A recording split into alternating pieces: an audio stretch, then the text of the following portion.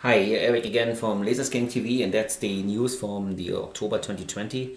We have very interesting stuff from hand scanner market, from SLAM scanner application, from classification, and from VR. If you are interested, then you have to watch this video.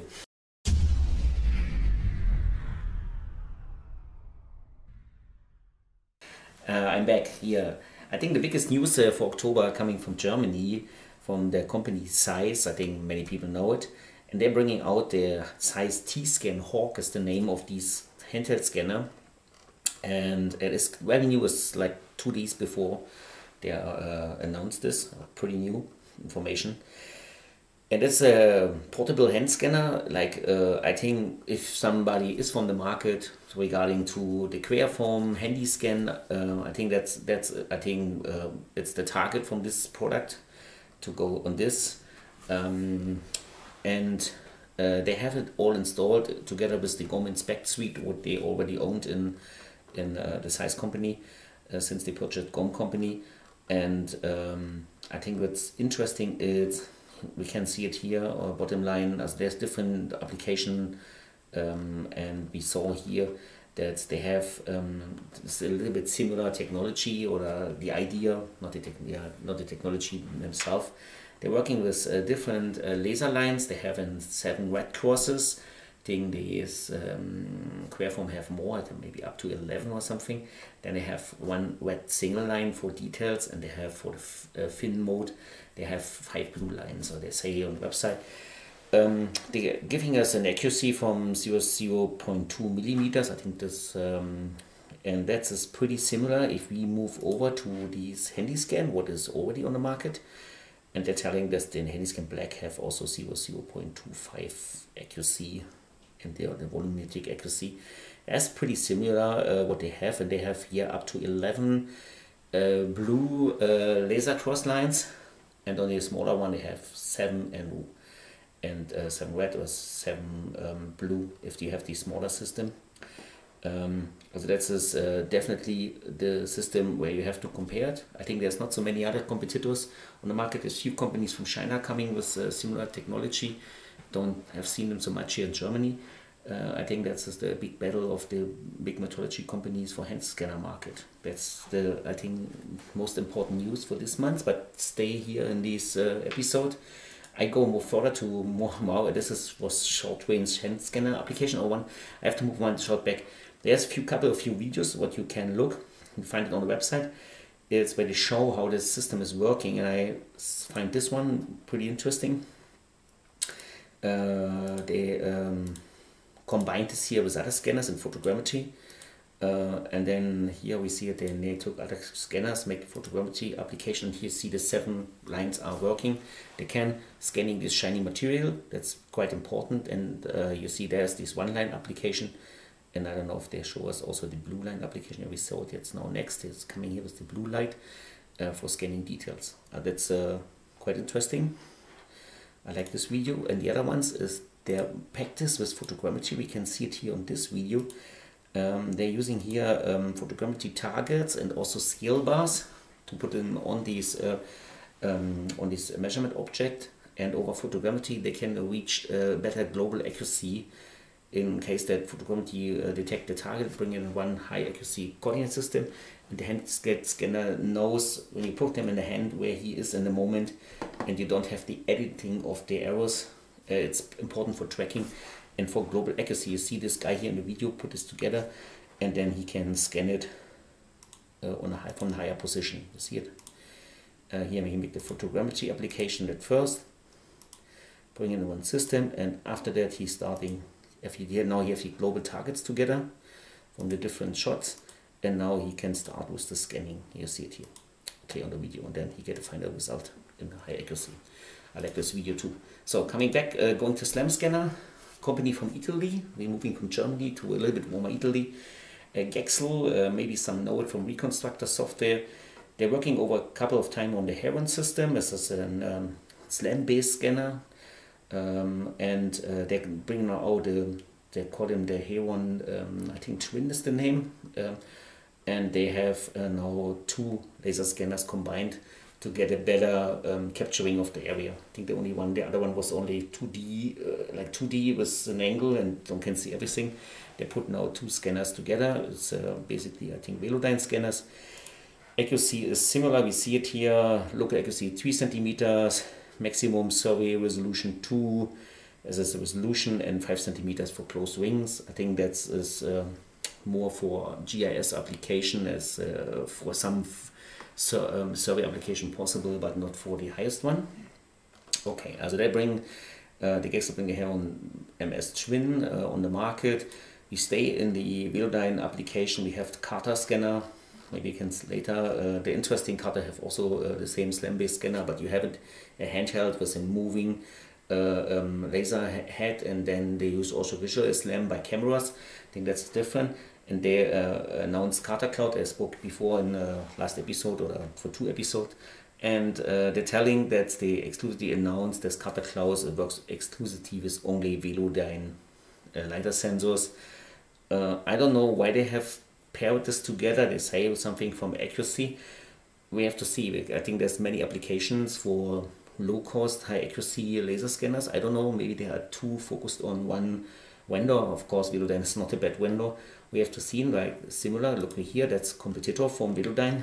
It's the company Ouster, and they're bringing something news that they're working on solid state LiDAR.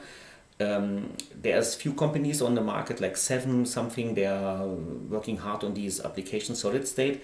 For these people, what is the difference? Like the other ones, what we saw, the Velodyne, having turning parts inside, so the Velodyne, the existing ones, having turning parts, the laser is turned by a motor, and then the beam going in the room.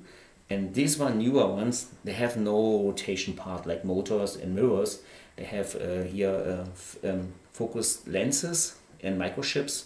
As there's no moving parts, and this give you the advantage to make it cheaper because you don't have any motors and mirrors inside, and you don't have things that can go broken if you have no moving parts inside. And that is the idea from this one. They say we are working now 200 meter long range, 200 meter range by 10% reflectivity, I think they say. I think they talk something about $600. They will give the first systems out in 2020 to partners and other development people. In 2024 they announced or think about going on the market with this product. And you see that's one application is autonomous driving, of course, robotic application, and also in heavy industry like detecting, saving some areas. This application, also interesting solid state. I like this stuff because making the sensor cheaper from like an expensive, the typical now sensors like also an Ouster Velodyne, it's maybe 4,000, 8,000, 16,000 coming up to 600. That's pretty interesting for the future. Of course, next one. Sorry guys, I have only in Germany here. This information, it's on my German website. It's I spoken only for short. You will find it in English more. It's a new iPhone have the LiDAR system, and what I like to show you is they will use it for AR application. But there is the company Matterport. I think many people know the Matterport system, and they say we are developing an app, and people can use these LiDAR information, put them in our Matterport capture app, what we see here. And they have, I think, something many downloads, and they want to use it for bringing this to making like room tours for this kind of application. I think it will be not a survey like some people say survey with an iPhone. It is a kind of a survey, you see it, but it is not.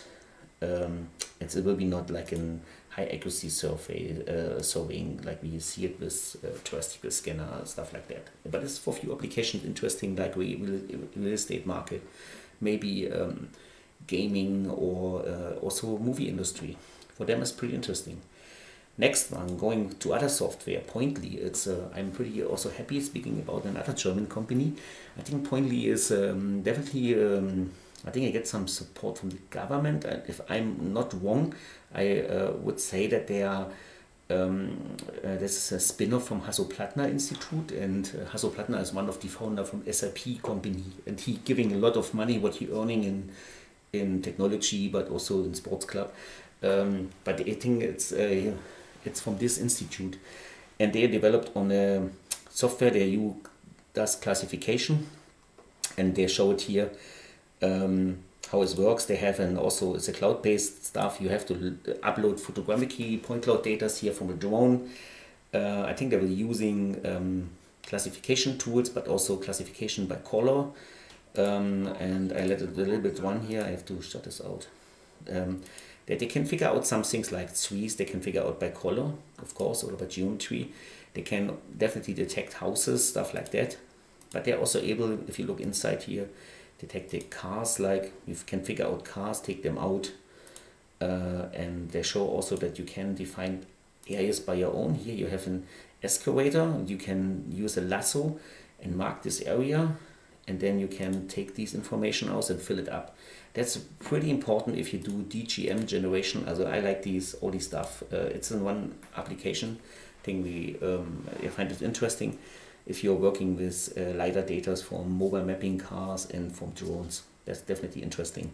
I don't know how they're really focused more on these, both the geometry or color. I think geometry is important too, because we get now a cheap solid state scanner where we can use, and they don't have color in the moment.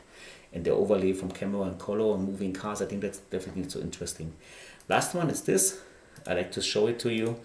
It's coming from HP, and they have here I will go back. I think they announced, I will not go too deep, they announced an own VR system, the Reverb G2 VR system, having a lot of new stuff inside, and they want not only going to like the gaming market, they want also go to industry application, and they have also like like an eye sensor, tracking sensor, different stuff.